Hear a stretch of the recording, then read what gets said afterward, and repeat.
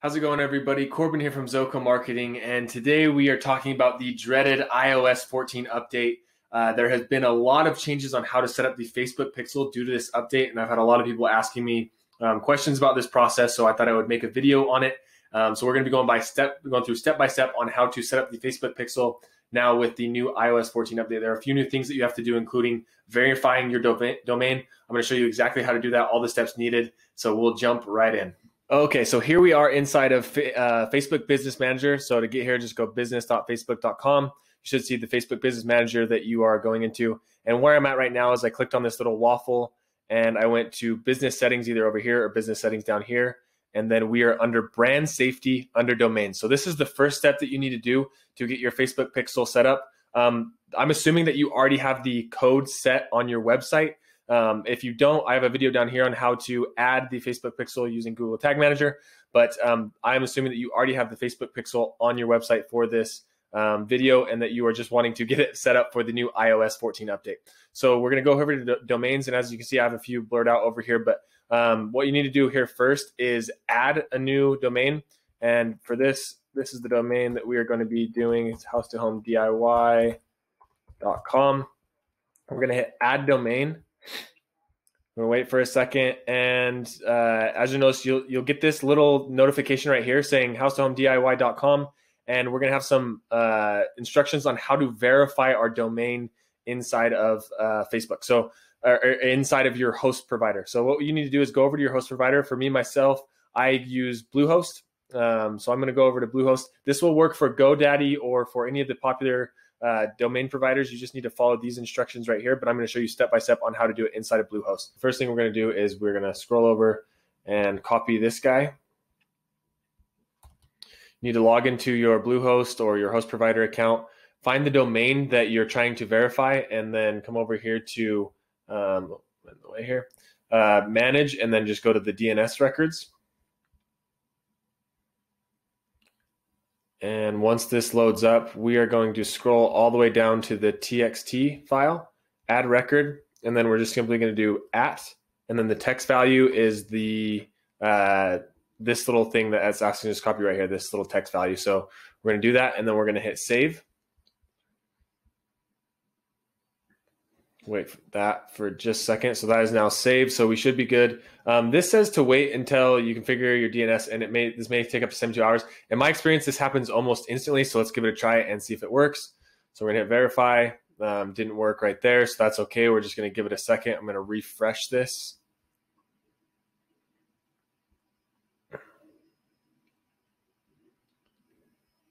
Give it just a second. We're gonna hit verify, try it again. I'm going to refresh Facebook here.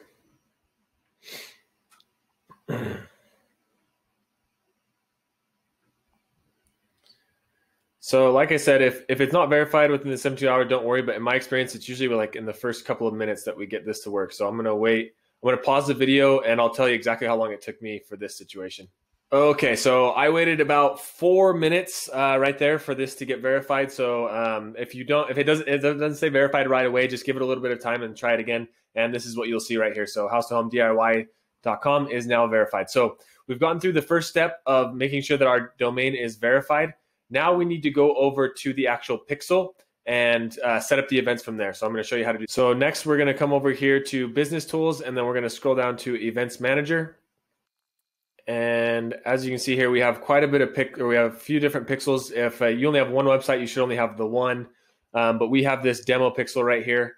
Okay, so inside of here, you'll notice that it's showing the events. As you can see in this pixel, I only have the page view event firing currently. If you already have your custom events set up, then you can skip this next part that I'm about to do. But this, for those that don't have their either leads tracking or their sales tracking, this is the step that you have to take first before moving on to aggregating your event measurement. So first, come over here to settings real quick, scroll down, and then this is an easy way to set up your event. So we're going to open up this event setup tool. We're going to enter our website.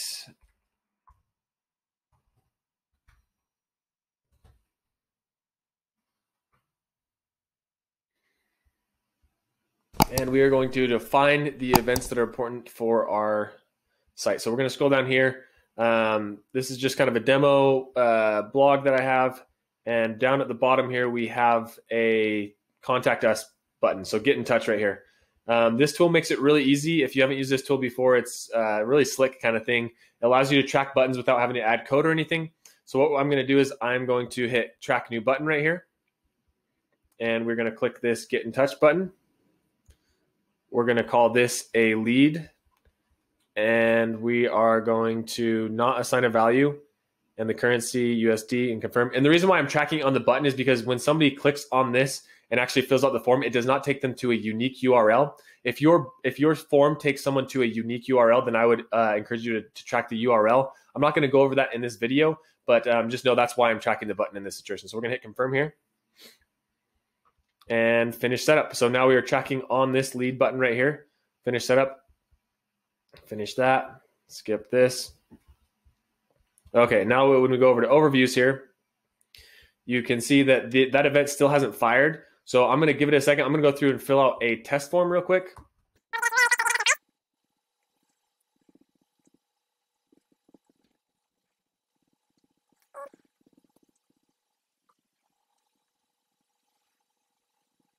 Okay, so I just went through and submitted a test lead form. It's not showing in here yet, but we do have the event actually showing. The reason why I know that the event is working though is because when I come over here to the Facebook Pixel, you can see that a lead was fired after I filled out the form. So we're going to come back here, and once all of your events are set up, then you can now move on to this aggregated events measurements. Now this is the new thing, as you can see right here, a little new tab. This is what you need to do in order to adjust your pixel for the iOS 14 update. Now remember, you need to verify your domain first before you can go on to this step, and I'll show you why. So we're going to hit configure web events. And it's going to have the list of all the domains. And as you can see here, before you can, I have all these different other domains that that need to be verified. So that your domain needs to be verified before you can go on to this next step. So we're going to hit click here, going to hit edit event. And it's going to say it may take up 48 hours for these to see these in the results. That's totally fine. You just want to set up as soon as you can. And we're going to come over here. I'm going to move myself. Okay, so from here, what we need to do is we need to choose the pixel, or you need to hit this little green button, add event right here. You can add up to 8 events. You can see the slots 2 of 8 filled. For this example, of course, we only created the 1 event, but after this, I'll show you what this looks like inside of an e-commerce account where you have add to cart or purchase and prioritizing those. But all we need to do is come over here, click on our pixel that we have, and then choose the event, which we only have the 1 in this case, so it makes it easy. And then we're going to hit lead. And then we submit that right there. And yes, I understand. This is just saying it can take up to 72 hours for these to take effect. Gonna hit apply. And next, I'm gonna jump into an e-commerce setup so you can see what that looks like as well. And here we are inside of an e-commerce account setup for these iOS events. As you can see here, the purchase is obviously the highest priority. And then the lowest priority is view content. And in between there, we have add payment info, initiate checkout, and add to cart. And how you add those events, more of them, is you just click this little green button right here, add event. As you can see, 1 pops up right there, but we're just going to get rid of that. So that is how you set up your Pixel now with the iOS event tracking. Hopefully you found this video helpful. Don't forget to like and subscribe if you did, and we will see you in the next video.